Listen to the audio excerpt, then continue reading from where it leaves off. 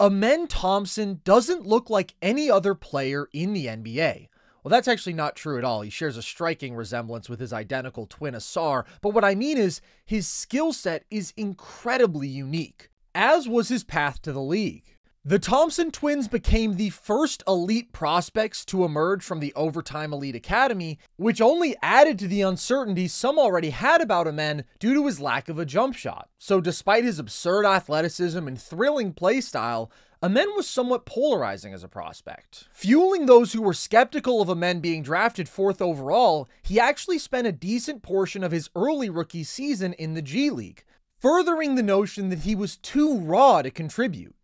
But by the home stretch, he'd earned a starting spot as the Rockets were playing their best basketball of the year. Amen averaged 12 points, 8 rebounds, and 3 assists per game on 60% true shooting after the All-Star break, and the team was statistically better with him on the floor.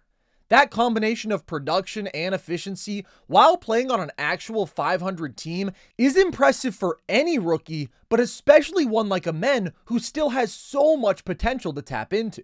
The jury is very much still out on young Amen, but I'm willing to say now that although his game is unconventional, I expect him to be a star in this league. The foundation of all Amen's success and potential is the fact that he is, in my eyes, the single best athlete in the NBA today.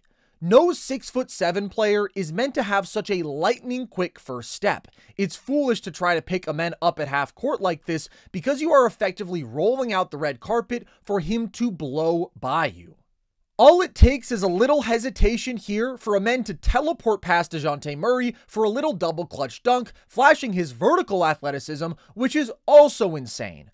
With a 40+ inch vertical leap at his size with his speed, Amen careens towards the rim and delivers jaw-dropping finishes, acrobatically avoiding defenders or explosively finishing over them.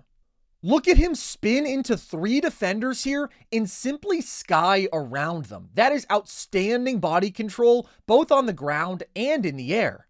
Thompson's ability to skillfully maintain balance at high speeds is quite impressive. This is an explosive yet graceful spin move.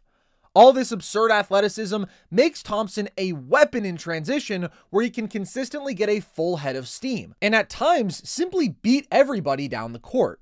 But along with his raw speed at full throttle, Amen can decelerate and dance around defenders with an impressive array of Euros and inverted Euro steps.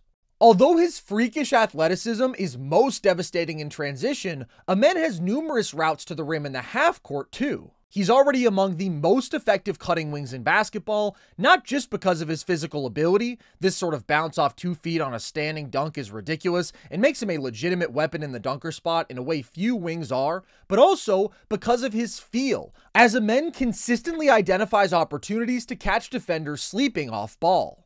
Amen gives the ball up, and as Scoot digs in to help from the nail, he slips behind him for an easy dunk.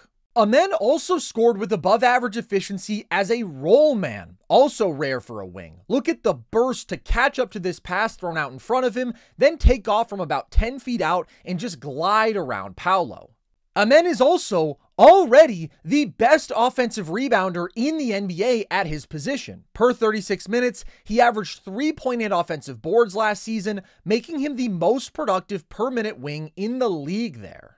Amen's quick off his feet in all situations, and his phenomenal second jump allows him to corral his own misses before anyone else has a shot. The second this ball hits the glass, Amen is already springing up for a putback.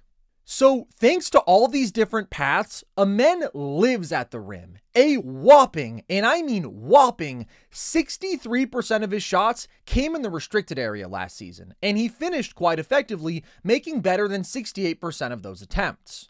Amen isn't perfect around the rim. He basically thinks he can finish anything, so he can overestimate his ability and force attempts, and his touch can be off, particularly with his left hand. But on a per-play basis, he's already among the most dominant rim-finishing wings in the NBA, and he ranked second in dunks among all wings, despite his limited minutes and rookie status. Along with his ridiculous athleticism, Thompson is a tremendously skilled ball handler with excellent paint footwork. This is a devastating behind the back move to take his defender out of the play, then he gathers, sells an extremely convincing fake laydown pass, and hits an inverted Euro step into a little floater off the glass. That's nasty. Amen is highly effective using hesitations and has an explosive crossover, and while his handle isn't perfect, it's exceptional for his size. And he has remarkable playmaking potential. I viewed Amen as an elite passing prospect, and although he didn't have the ball in his hands enough to rack up big assist numbers as a rookie, he still flashed special playmaking ability. The velocity on Amen's one-handed live dribble passes has always amazed me. The control as he whips this thing is nuts, and he can fire these passes from a variety of angles given his height and is extremely creative in terms of his deliveries. Look at him fire this jumping one-handed bounce pass in transition on the money. His vision and deception also stand out. He is staring down the wing shooter here to move Johnny Juzang into that passing lane and free up the corner shooter, and he rips this accurately and with velocity while in midair. Neither Amen's eyes nor his body tip off where he's going with the ball here, and he can again adjust while in the air to feed Landale a wide open dunk without ever alerting THT to the fact that the big is slipping behind him.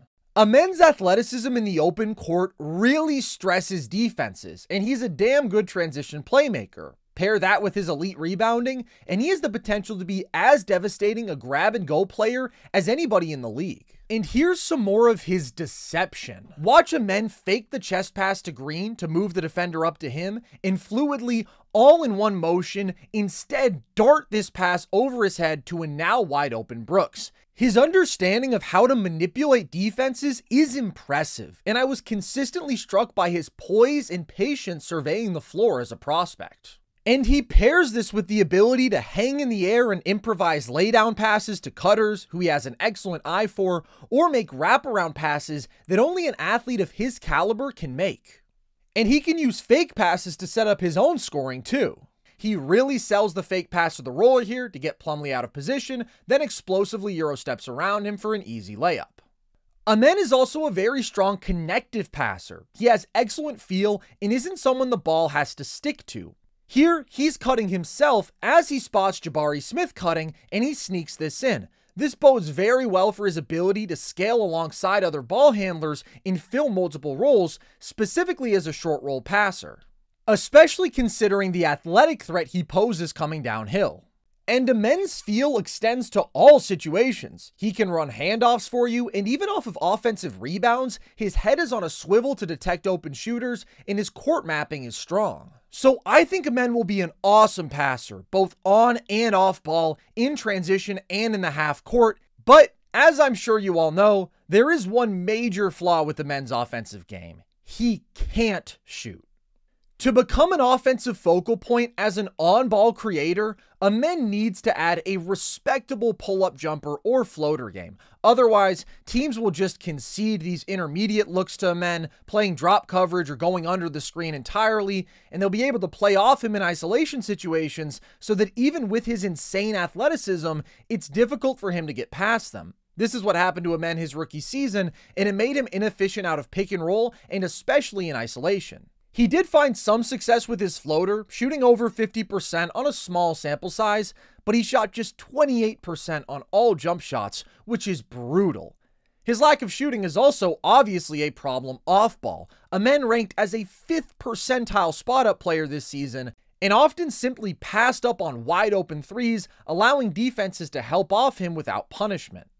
And I'm not optimistic about Amen's jump shot. His upper and lower body look disjointed, he has a pronounced hitch, and has below average touch. Although the fact that his free throw numbers have always been respectable indicates his touch is not broken. The mechanics are a big problem here. But Amen looks uncomfortable shooting off the catch or pulling up, and the numbers are awful.